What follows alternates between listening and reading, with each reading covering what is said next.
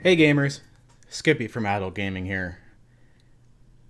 News today absolutely blew my mind. I did not see this coming. I had no idea where this was coming. Didn't even know the company wasn't doing very poorly. But the Telltale Games, the company that distributes 7 Days to Die on ps4 and Xbox, pretty much shut its doors down today. If we look at a tweet here, if we go their website, Telltale Games, we go look at a tweet. Today, Telltale Games made this difficult decision to begin a majority studio closure following a year marked by insurmountable challenges.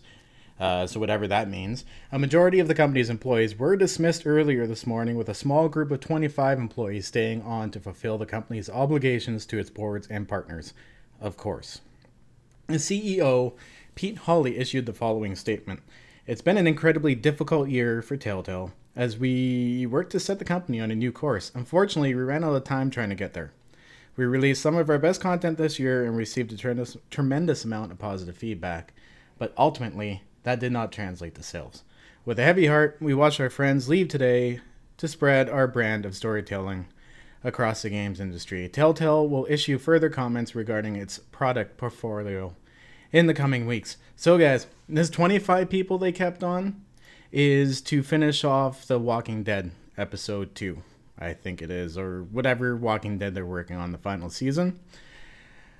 They also mention in different articles and whatnot, there's news all over the place. So trying to get this all together is just really confusing. This came out of absolutely fucking nowhere.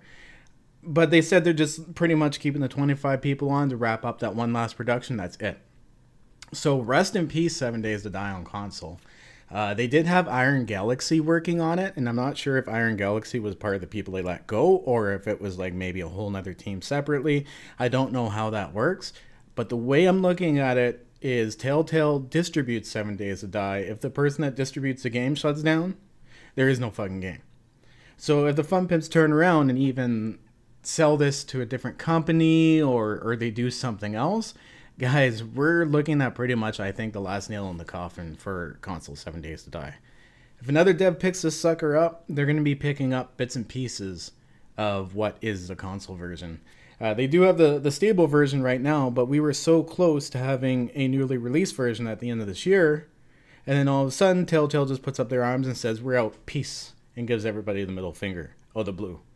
Wow, I know I sound a little bit upset right now, and I'm trying to keep calm. I'm trying not to freak out here, and I hope you guys do the same. I know I'm gonna get a lot of nasty comments down in the comments below, but try to keep it civil, guys. We'll try to keep an adult discussion here. What does this mean for 7 days on console? I mean, I kind of feel like Prevar console and I have waited so long already for an update, and then a few months ahead of when we were supposed to get the update, the distribution company just ups and takes off. So, ouch. All I have to say is ouch. Fun Pimps, you made a mistake. Not only did you just not try to make your own division to develop the console, you sold it to a company that was going under. I know that's probably not their fault, and that's not something they knew or would be privy to information on, but that's what happened, right? Maybe they'll learn a lesson. Maybe other developers will learn a lesson from this. If you're going to port to console, do it your fucking self. Period. If you're not there where you can port it to console yourself, then don't do it. I think that's what comes out of this, guys. So I also went to the 7 Days to Die forums, and there's literally no news on it yet. So I'm sure the Fun Pimps are just learning about this too. I'm sure they didn't know a few weeks ago that Telltale was shutting down. This isn't something they tell people, clients, weeks in advance. This is something they announce the day that they lay off all the people. And that's horrible. There's like, I think 250 people they said in the studio, and they're only keeping 25. So 225 people just lost their jobs if I skippy mathed, right? Which really sucks. But that means there's going to be a lot of talent out in the industry. But I don't know what to think here, guys. I'm very worried about the future of 7 Days to Die. Not only on PC now, but especially on console.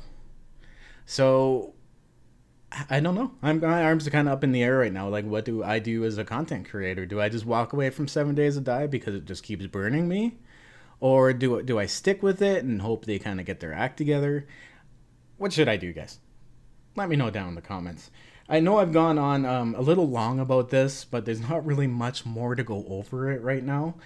So please, guys, just let me know down in the comments. Come over to my Discord. The link is in the chat. Go over to the 7 Days to Die console category on it and talk away. Stay civil, though. We are still adults, and we can debate and we can disagree as long as we do it in a civil way.